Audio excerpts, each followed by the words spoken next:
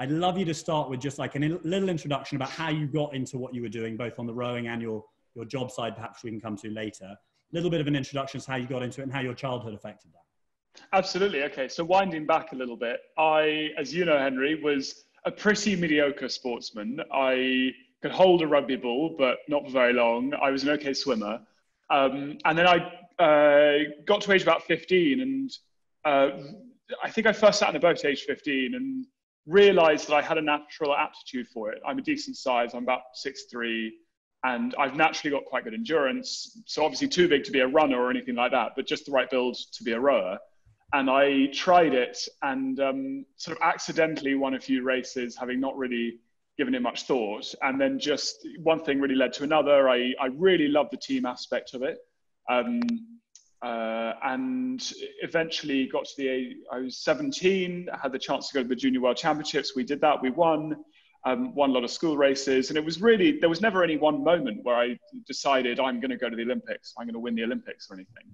It just, one thing kept happening after another. And it was just a case of taking the opportunities that came my way and making good on them.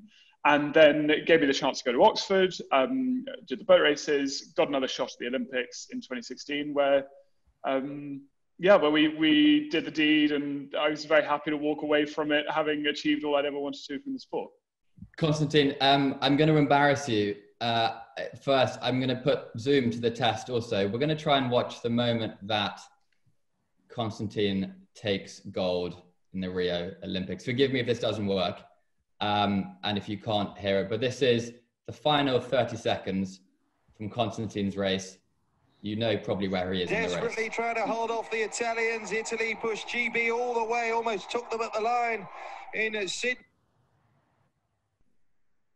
in 2000. Australia threatening to do that now, but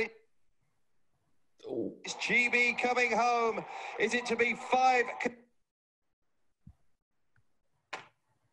Well, there he is. You can see him. 5 consecutive gold medals in the men's 4 for GB. Yeah, that's me on the left. Is the answer. There he Australia. is. We'll finish there. Anyway, that was. I think. Well, no, it was quite a moment. Well, one thing you can see when you see us lined up there is that I'm the small one.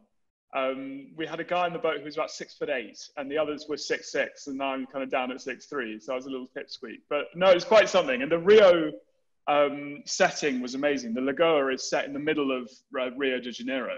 So whereas in most Olympics, rowing tends to be cast out on the periphery, in Rio, we're really right down the center, and you could just see Christ the Redeemer up on the hill, on the mountain. Can I ask, it's a question I'm sure you've been asked lots of times before, and it's probably a boring question, but can you just run us through the feeling of crossing that finishing line? It's really relief, I think. And sometimes when people hear you say that, they seem a bit disappointed. They go, wasn't it elation? Wasn't it, anything else? But relief is a really incredible feeling when you've just been feeling so uptight for so long and so nervous for so long, because we went into it as favourites. We were unbeaten that season. And so I think, I was lucky enough in my career to win some races, which we really didn't expect to win. But that was a race we, in many ways, knew we ought to win. But crossing the line and actually doing it and being able to say, we are now Olympic champions rather than we're just favourites with a target on our back was really, really incredible. And doing it, as I said, I love the team aspect. So doing it with other people is great. And, being able to share it with those guys was wonderful. Can I ask, so we've definitely got some questions to share from those who are watching. So keep those questions coming in. But as everyone knows who's listening, we're big on mentoring. We're big on mentorship and the idea of guidance as you grow up. Did you have some key mentors personally, professionally, that have kind of got you to those pinnacles of your career? It's an interesting question. My coach at Oxford was very kind of formative influence. He was very methodical, very scientific about the way he did everything. Quite ruthless in many ways. So I sort of took his training philosophy and ran with it. And then within the team, there were one or two older athletes who sort of led the way a bit. One of whom I'm still very close to now, was about 10 years my senior, and where he himself is a 3-time Olympic gold medalist. And so I'd sort of done it all before. A guy called Pete Reed. So I suppose I'd cite those two people, and it's about ingesting some of the lessons, and then also finding your own way through it, because everyone's a bit different. Can I ask, for those who are interested in rowing, can you run us through an average day, day in the life of an Olympic rower? Absolutely. Well, it's quite repetitive. You get up at about 6 a.m. I would get about 4 Weetabix in. That wasn't even breakfast. That was just sort of wake up immediately. You go to the gym. First session is in the gym, lifting weights, because rowing is a little bit unusual in that it's a strength sport and an endurance sport. So if you're a runner or a cyclist, you probably don't do a lot of weights. You just do aerobic training. But if you're a rower, you need to do a lot of weights, and you also need to do the aerobic training. So in the gym, lifting weights, some of those sort of Olympic lifts, you see them do at the Olympics, like, sort of power cleans and things like that. And then breakfast, so that's sort of big cooked meal. And then out on the water for about 20 kilometers, just up and down and up and down this 2K lake somewhere outside Reading, very dreary. And then lunch, and then a nap, sort of long enough to make you a bit groggy and drowsy, not really long enough to let you recover, and then out on the water again or on the rowing machines. And the coaches love the rowing machines because it's a very kind of regulated environment. They can just watch you on the machine, they see your number, and they can make sure you're working really hard. And by the end of that, you've done almost a marathon's worth of rowing on top of a weight session. Sometimes you go away on training camp, but it would be mixed up a little bit. We might go to Portugal or Spain or somewhere sunnier, really just to break up the monotony and to draw ourselves away from, daily distractions in the commute. Can I ask also, you've had a plethora of great Olympic experiences across 2 different Olympic Games. London, which some kids listening might not remember so well, but was obviously a huge thing for everyone here nationally, and then in Rio as well 4 years later. Do you have a kind of most ridiculous moment from those Olympic experiences? It would probably be something from London, because whilst Rio was where we won the gold, London was surreal because it's where I grew up. I'm sure it's where a lot of the people watching, are or have grown up or, know it well. And suddenly seeing my home city transformed into the kind of beating heart of this global event was incredible. And there was one day where I had a friend who worked on the organizing committee, and he said to me, "Would you like a ticket to go and see the final of the women's beach volleyball in the Royal Box, which was on Horse Guards Parade?" And I said, "Of course." I bit his hand off. I said, "Of course I would." And I went and sat there. I got in there, and there was sort of talk of a VIP coming to meet us. And then David Beckham walked in front of us with his 2 boys, and so we all got very excited and thought, "Oh, that's the VIP." And then a minute later, Prince Harry came and sat down literally right next to me. He was much more interested in the lady to his right than in me. But we were just sitting there, Prince Harry to my right, David Beckham literally right in front of me, and ended up getting sort of papped by the Daily Mail and others. It was just totally surreal. We can only dream. There's a couple of questions that have come in, Constantine, that I thought we could touch on. And it sort of came into what I want to talk about as well. Yesterday, we asked an author about how she quantifies success. And I've heard that the worst moment sometimes in an Olympic sportsman or sportswoman's moment at time is the moment they win that gold medal.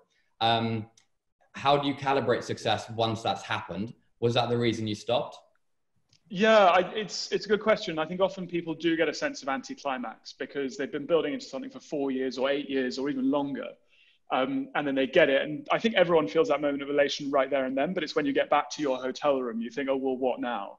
I didn't really have that. I was lucky. I went into it so determined to leave the sport after Rio because I was 24 in Rio and I thought, I've had a great run, and that's a good age to go off and do something else and find a career, rather than being stuck in the sport in a position where I might make it into my 30s and then not really know what the onward path was from there. So I was really prepared, I think, mentally for that kind of break and that sort of down moment where you think, "Oh God, well, I've done the thing now, and kind of now what? Great, my friends and family are all rather pleased with me, but now what?"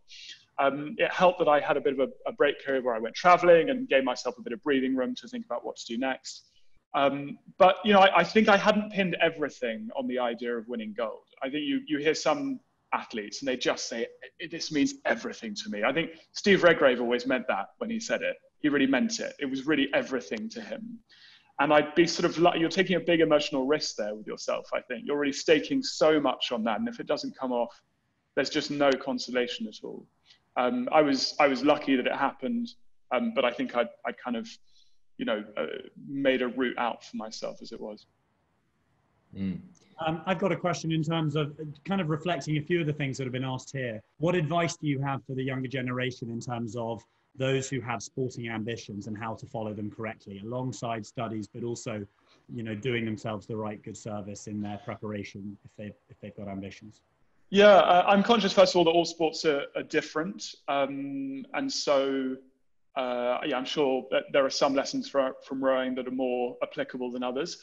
I would say, you know, I think obviously worked really hard at it. I think the harder you work at it, the more you will get out. And of course, it is partially nature, it's partially nurture, genetics come into it. But the harder you work, the better you will do at it, almost regardless of what sport it is. But, you know, don't do it to the exclusion of everything else. You know, academic work is still really important. Fulfilling university ambitions, if you have them, still really important. Slightly as I said with the gold medal, don't stake everything on it, and don't, yeah, just you know, work really hard at it to maximize your output from it, but don't sacrifice everything else for it right now. You know, if it becomes clear that you can go to the Olympics, or you can, you know, do the equivalent in whatever sport you may choose to do, that's the point at which to really double down. But at this stage, I think just work really hard at whatever you're doing, but maintain that kind of diversity of experience between academics and sport and whatever else it may be. A very level-headed response from a very level-headed gentleman. I like it. It finally brings me on to something I wanted to ask about, which is that your new life, or not so new anymore, but the work you do now, you're part of a hugely successful, growing, internationally known business. You've come from the sport world, clearly very employable as you are. What lessons have you learned from your life in sport that are now applicable to the rest of your life? And I suppose, how's that transition been? Yeah, gosh, I mean, there's so much to say about this. I think some lessons are really applicable and some are really not. And to sum that up, I mean, I use this very crude analogy of climbing a hill. And if you're doing sport, climbing, you know, it's straight up, it's sort of straight up, you know where you're going, you've got a clear line of sight, there are no big obstacles, but or no barriers to visibility, but every step is hard work. It's just hard graft all the way to the top, and you've got a coach telling you exactly what you need to do. You don't need to use your intuition. It's just hard, but it's simple. Whereas in the real world, you know, it may not always be super steep, but you've got barriers and obstacles. You've got to wiggle around them. The path kind of turns and twists, and you've got to use a lot of intuition and take a lot of risks to get where you want to go. And that's what I found, that in rowing, it was always very simple. You just executed on the session.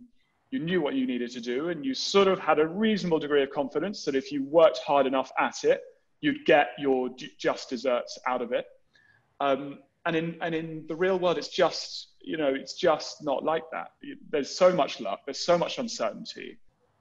But I think it's still important to know that if you put a lot of hard work in, enough of those opportunities will come good. Where the lessons are applicable is, it's the other side of the same coin, really. It's really being able to perform under pressure, and being able to endure discomfort, I think. So, you know, there are times in any job where pressure's on, you've got to perform in front of a lot of people. Maybe you've got to give a speech, or you've got to present an idea to someone or something, and being able to perform under pressure and hold your nerve is really important. And sport definitely teaches you that, because that moment when you're on the start line in Rio or whatever it is, and you know you've got to condense 4 years of hard work into 6 minutes of execution is pretty daunting. Or if you're Usain Bolt or, you know, 100 meters, you've got to do it all in 9.5 seconds or 10 seconds or whatever.